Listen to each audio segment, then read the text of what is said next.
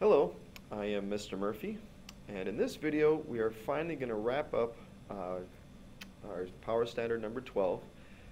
This is the fourth video in that power standard, because the power standard as a whole is asking us to graph a parabola using the individual pieces that we've looked at in the previous three videos. So today we're going to look at, in this video, how to graph using the vertex, how to graph along with the equation for the line of symmetry, along with the x-intercepts and possibly even the y-intercept.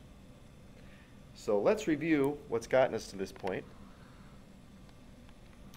So again, this is our equation for a parabola in vertex form. Y minus k equals a times x minus h squared. You can see that we have here the vertex. Remember, the vertex is the equation, or is the coordinate hk, and the axis of symmetry then uses that vertex, and the axis of symmetry, remember, is an equation in the form x equals h. Remember, it's always going to be an equation because we're looking at a line of symmetry, which is going to be, for a parabola, it's going to be a vertical line, and a vertical line is always in the form x equals some number. And then we looked at how to find the x-intercepts. Remember, the x-intercepts, those are coordinates as well.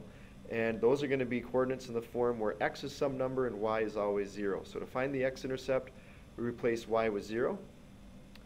And then we looked at the y-intercept. And the y-intercept, remember, is also a coordinate. And it's in the form where x is 0 and y is some number. So in other words, to find the x-intercept, we replace x with 0 and use that to figure out what that value for y would be. Now, how do all these pieces fit together?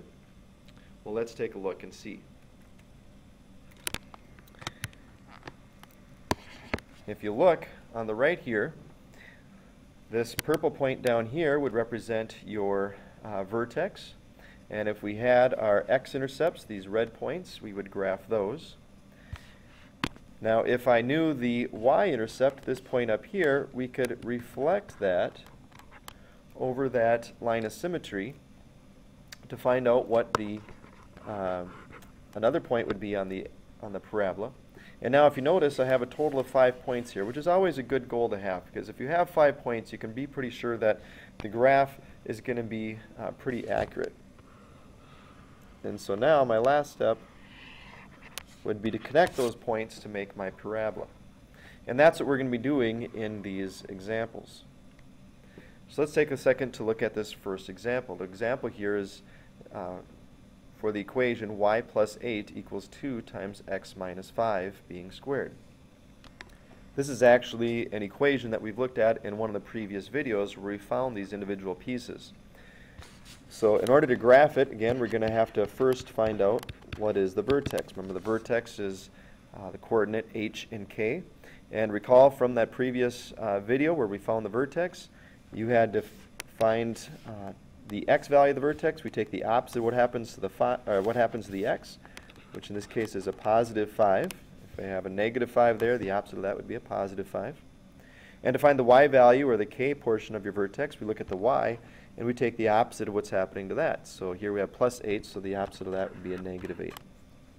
So my vertex would be at the coordinate where x is 5, y is negative 8, which would be down here. Next, we're going to find the equation for that line of symmetry.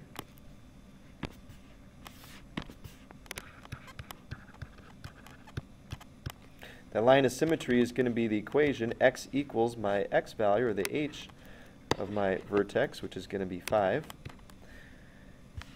And so my line of symmetry is going to look like that. And now if you notice, when I graph this line of symmetry, I use a dashed line. The reason being is because it's just we're going to be using that a little later if we need to reflect any points. But technically it is not something that we would see as part of our parabola. The next thing we would do is find the x-intercepts. So remember, to do that, what we did is we replaced y with 0. And the solution when you replace y with 0 is going to be 7 is one of your x-intercepts that we got, and 3 was the other. meaning we have two coordinates here, the coordinates 7, 0 and 3, 0. So we would graph 7, 0, we would graph 3, 0. And you can see now that our parabola is starting to come together. The next step would be to find the y-intercept. And if you find the y-intercept, again, that's where we're going to replace x with 0. But the problem here is when you find the y-intercept for this particular example, we end up getting the coordinate where x is 0, y is 42, and if you see, that's not going to fit on our graph. So there's got to be something else that we can do to find, because remember I said that we want to find a total of 5 points. I have 3, so I need 2 more. So here's what we're going to do. We're going to set up an xy table. Now the nice thing is we don't have to do a huge xy table because we're only looking for, in reality, we only need to find one more point, because if I find another point, the whole reason for this axis or this line of symmetry is for me to be able to reflect points over it.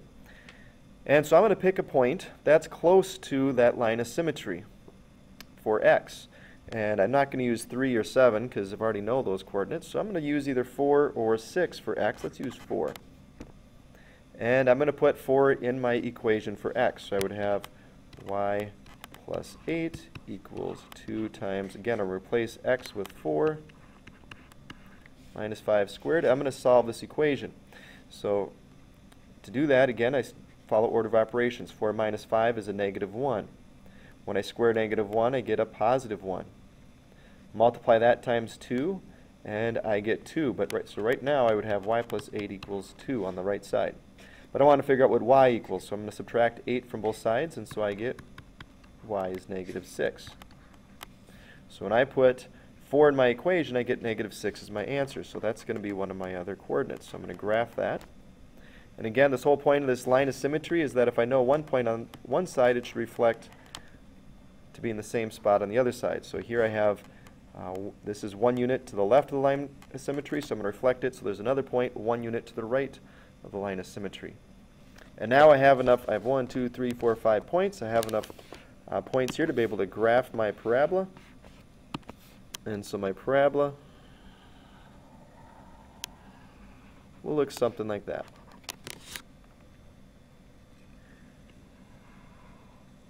Okay, I want you to take a minute now and graph this next parabola. So I want you to graph this one where y plus 9 equals x minus 4 quantity squared. You're going to need to find the vertex, the line of symmetry, the x-intercepts, and the y-intercept. And again, if you don't know how to find any of those things, you're going to want to go back and watch the previous videos in regards to either the vertex or the x-intercepts or the y-intercept. So go ahead and find all those things, graph it, pause the video when you're finished, and you can hit play when you're ready to check your answers.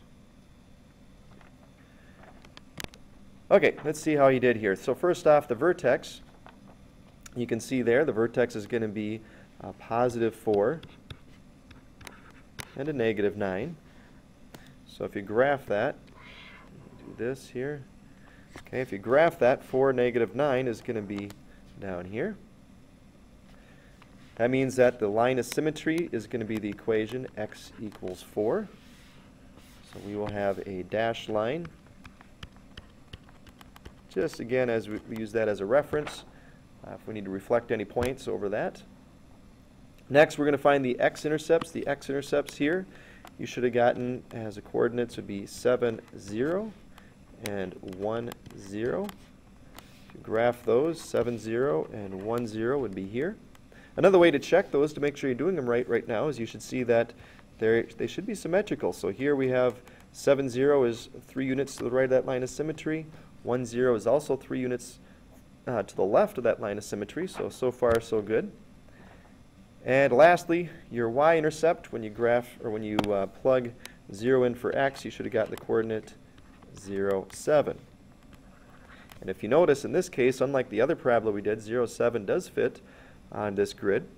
And so the nice thing is if I want to find a fifth point, I'm just going to take that y-intercept and reflect it over that line of symmetry. So to do that, if you notice, the y-intercept is 1, 2, 3, 4 units to the left of the line of symmetry. So I'm going to put another point, 1, 2, 3, 4 units to the right of that line of symmetry. And so finally now we can graph this parabola by connecting all these points.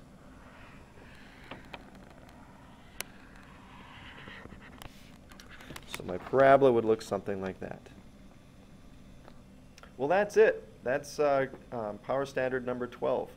It's taken us a long time to get to this point. Took us a lot of individual steps. This is a pretty big, pretty large power standard. But hopefully, after watching these videos, you have a better understanding now of how to complete that process of graphing a parabola using all those individual parts.